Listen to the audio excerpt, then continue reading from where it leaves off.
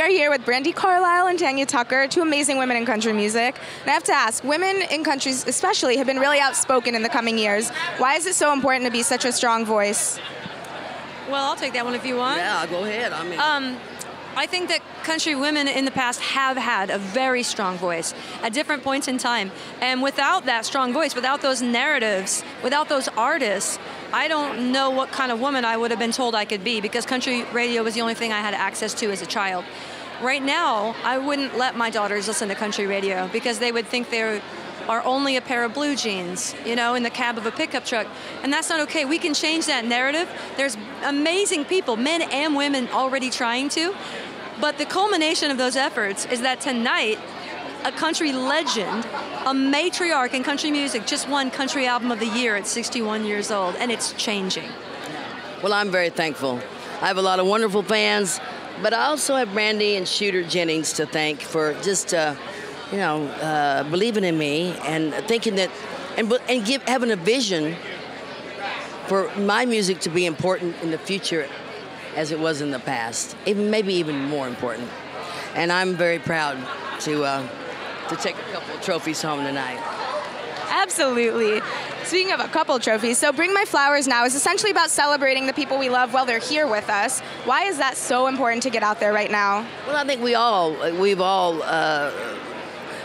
been afraid sometimes to admit our love and to, for whatever reason. But I say, let it fall, let it go, let it rip. And it's not that difficult to tell someone you love them, but tell them now, before it's too late, because the flowers aren't good enough. They're just not good enough. So well said. And Brandi, at our Women in Music event, Maggie Rogers had such kind words to say about you. And this year she's up for Best New Artist with Lizzo, Billie Eilish. Who are some young voices that the two of you are really excited about going forward? I'm really excited about Maggie, Lizzo, and also Yola. Really excited about Yola. There are so many young women right now that are saying such amazing things, and I stand ready to support their trajectory in any way I can. And I don't know how you spell trajectory, but I'm with her, and she's teaching me a lot. And it's amazing, though, that this is the place of all the genres, of all kinds of music. I feel like I'm a student, and I feel like it's an opportunity for me to learn about other artists, and especially the women, It's very cool. But she started it all. Yeah, she did. Speaking of feeling like a student all the time, what do you think is the biggest lesson that the two of you have learned from one another? I'm sorry, what'd she say? She wants to know what the biggest lesson that we've learned from one another is.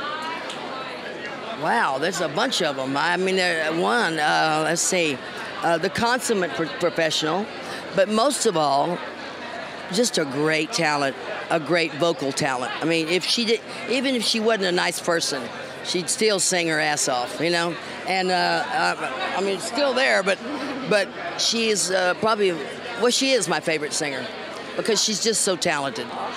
I could never hit the notes she does. I'm down here. I said I'll meet you back down here in G.